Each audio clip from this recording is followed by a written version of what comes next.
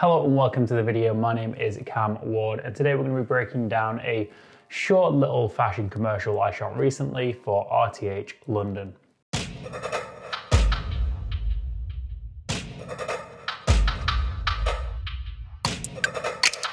Now, it was a very run and gun style shoot. There was no client there. Obviously, we were in lockdown in the UK, so we had to keep everything very minimal. There was just me, the photographer, and two of the models. In this video, I'm going to be breaking down the gear I used and also the style in which I shot it. Then we're going to run through the edit, and then we're going to have a quick look at the color grading. Now, grab yourself a cup of tea, cup of coffee, whatever your preference is. And yeah, I'm going to run the video now. It's only 30 seconds. Throughout the video, I'm going to be showing you some kind of extra footage which didn't make the cut. There's some great footage in there, I think, that didn't make the cut, but you know, it is what it is, isn't it? That's our job as editors and whatnot, so yeah.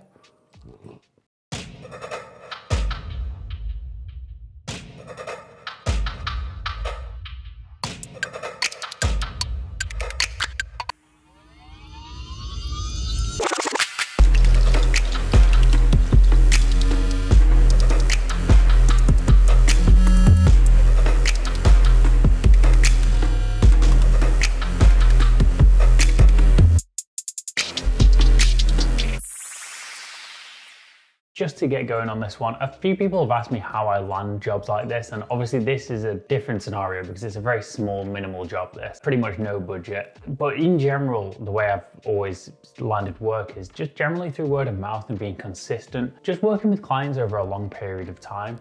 This job came to me through a photographer, Quick Photos, who I also shot the Golden Child project with. We shot the Golden Child just for fun, and then it's actually led to more work leading from that, and that's generally how things have worked out for me. Collaborating with good people, meeting good people, and you know, don't be a dick is, I think, the general consensus in this industry is just, yeah, just get along with people, help each other out. Hopefully it'll come back around and help you out at some point as well. Now, I think the key takeaway from this video is getting good models. Work with Natalie Phillips and CJ. These guys are great models. When you get a good model, it's like using a good actor. You know, they'll just give you that extra something. And if you're ever on a shoot and a client will say, oh, I just know my friend will wear the clothes, you're not gonna get good results out of them. There's a reason modeling is a profession and acting is a profession. Using professionals will help you get a better shoot and a better end product. So don't skim on the models. Let's get into the good stuff, the cameras and the shooting style.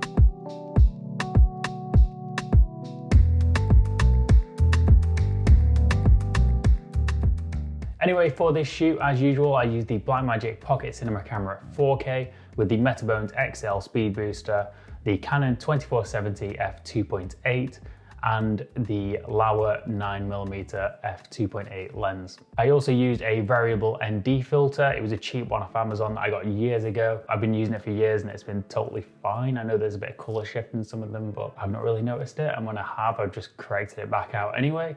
And I also use the Pro Mist half filter. Also on the Blackmagic, I'm using the Small Rig Full Cage. As mentioned before, I like to keep the rig as minimal as possible. This is literally how I was using the camera on the day. You've got to use the cage, I believe, to balance it on the DJI Ronin S, which is my gimbal of choice. It works perfectly fine on that gimbal, as you can see from the footage. Dead easy to balance, it wasn't an issue at all.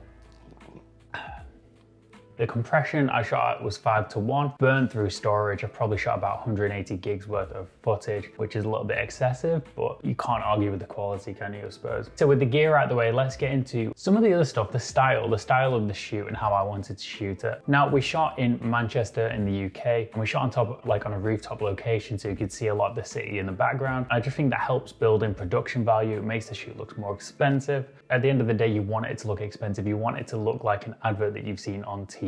Found that the Laowa 9mm lens, it just gives it a bit more of a commercial look, opening that lens up wider. In the past, I used to shoot a lot tighter, and whilst that can look great as well, it's just this year specifically, I wanted to shoot more wide angle stuff and just experiment a little bit more. On the day, it was like a little bit cloudy, a little bit sunny, but on the whole, the sun was diffusing a lot of that harshness that we were getting, so it allowed me to get some of those softer skin tones. Often if you're shooting outdoors in harsh sunlight, you'll want to have someone with a bit of diffusion just above the talent just to diffuse the skin tones and make them look a bit softer. But in this case, I didn't really need to. And again, it was very run and gun. Now, a lot of people have been commenting and asking like how I achieve a fast, sharp edit style sometimes. And a lot of that is done just through the shoot. Being able to shoot and edit your own content allows you to keep a consistent visual style throughout, and it allows you to build in almost like the look. Like you should know what the edit should look like whilst you're shooting, and that will really help you on the shoot itself. A lot of the tricks and stuff that I use are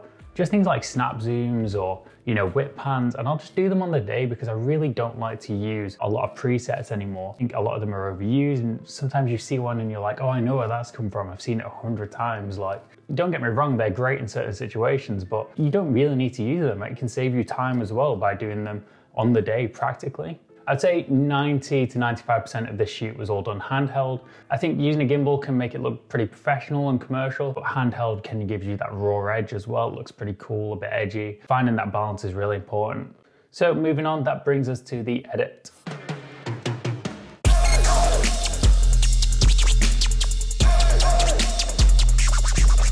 Now, as always with my content, I wanted it to have a short, kind of sharp style to it, trimming the fat, keep the energy high, get rid of any excess, and keep it tight and consistent. So as mentioned, I wanted to kind of get the balance right between using wide angle shots and close-ups. So for me, I use the wide angle shots generally for branding, product shots, and just kind of showing off the space that we're in, and using the close-up shots to kind of create character and a little bit more mood and some of that edgy style. We're using this video to show off kind of the product itself, but also what the brand is, the character, the personality behind the brand. And you know, they want it to be cool, edgy, modern, fun, all the buzzwords. But yeah, this is the part of the video which it's not a sponsored bit, but I am now an Artlist affiliate. But finding the right music for the job is always critical. I've been using Artlist for a good couple of years now because they just offer a whole wide variety of different music, tons of different music on there, and you can use it in anything. So you can use it in like your commercial stuff, you can use it for YouTube stuff.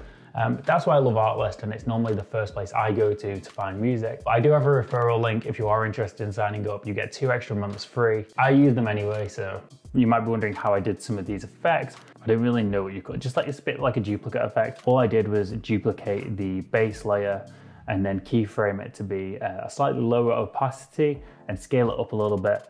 I just did that 1 or 2 times here and there, and it just created this kind of like duplicate, a little bit of like a hologram effect. No plugins required for that one. Okay, so let's jump into the color grading.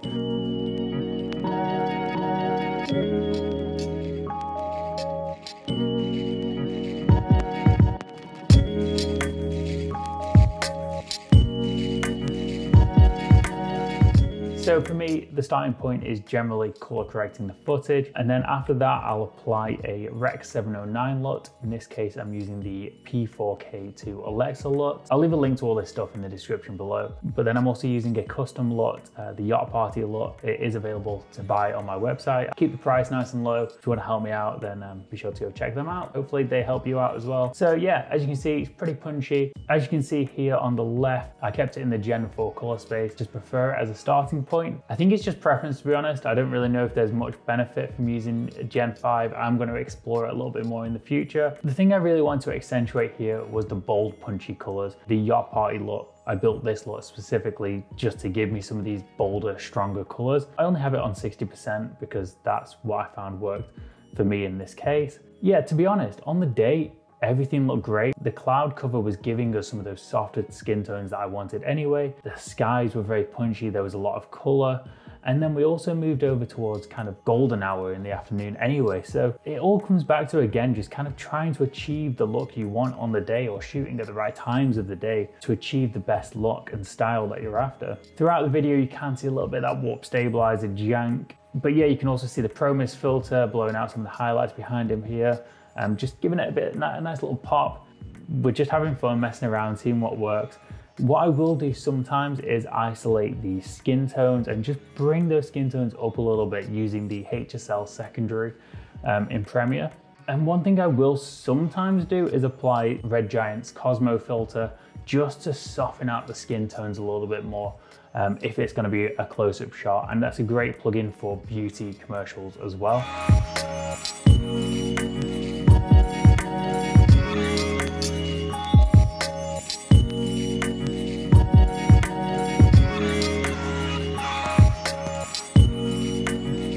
But yeah, that's pretty much it. Not too much to this shoot. Yeah, thank you very much for watching. Please be sure to like and subscribe. Let me know what else you want to see on this channel. I've got some more work coming up, some stuff which is a little bit different as well, an Australia kind of travel film. If you do have any questions, be sure to follow me on Instagram at CamWardFilm or leave me a comment below. And yeah, I will catch you in the next one.